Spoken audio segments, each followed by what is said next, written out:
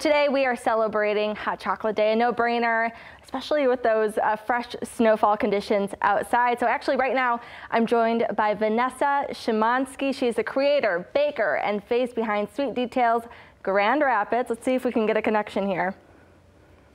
She's joining us live to show us how Hot Chocolate Day can be celebrated with some hot chocolate bombs. Vanessa, good morning. How are you?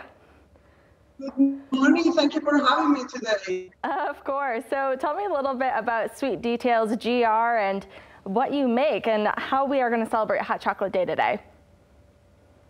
Well, Sweet Details GR is actually the continuity of Sweet Details, a business that I started in Cuba 10 years ago with my mom. And well, life happens, love happens. I ended up living in Grand Rapids, and it just made sense to continue doing what I love. And my biggest passion with is sweet treats, with a focus on a costume for the client and special packaging, so it can be on special occasions. Yeah. So basically, that's what we do. Everything from cakes to celebrate your special ones to mini gift sets for any special occasion you can think of. Well, Vanessa, we just saw on our screen a video of your hot chocolate bombs at work. So I thought that it would be fun if we could do a little demonstration. I know that you have some with you. I have my warmed up almond milk. You can use whatever you'd like as far as milk goes, but I'm just gonna, you just drop it in. I will guide you through the process, and you have to make sure with the chocolate bombs, the first step is you have to make sure that your milk is really, really hot to ensure that they open up. Okay. There are two ways to do it.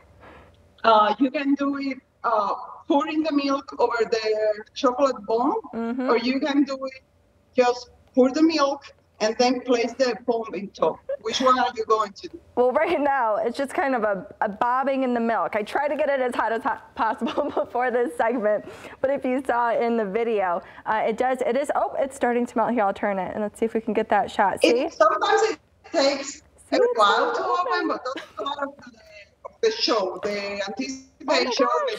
Is it going to explode? What are we going to see inside? And it's always a nice experience, and kids especially love it. I feel like a little kid right now. That was amazing, the way that it just opened like that with those marshmallows. I mean, how popular have these hot chocolate bombs been throughout the past 12 months? I know that these have been a really hot item for a lot of bakers all over the country. Well, actually, it's really interesting because these days is going to be a year that I started making the bombs, and it's such a different experience in just 1 year, because last year by this point people didn't know. We were having to post a lot of videos telling people what these were. There were only a few people doing it. The hot chocolate bombs groups in Facebook were really small, and I think that being at home, having more time to post and check social media, for many people, the need of having an extra income, I think all this was part of the boom, of the chocolate bombs this last holiday season. Well, Vanessa, we appreciate you so much joining us here with Fox 17 Morning News. She has hot chocolate bombs, cookies, virtual classes, all with Sweet Details GR. Support local, especially here on Hot Chocolate Day. And I'm going to do one final taste test, because then you know it's good, right?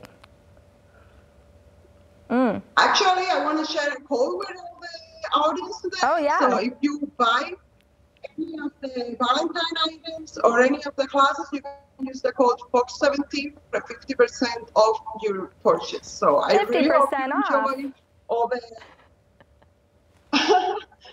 That's good, right? It's always good to say something.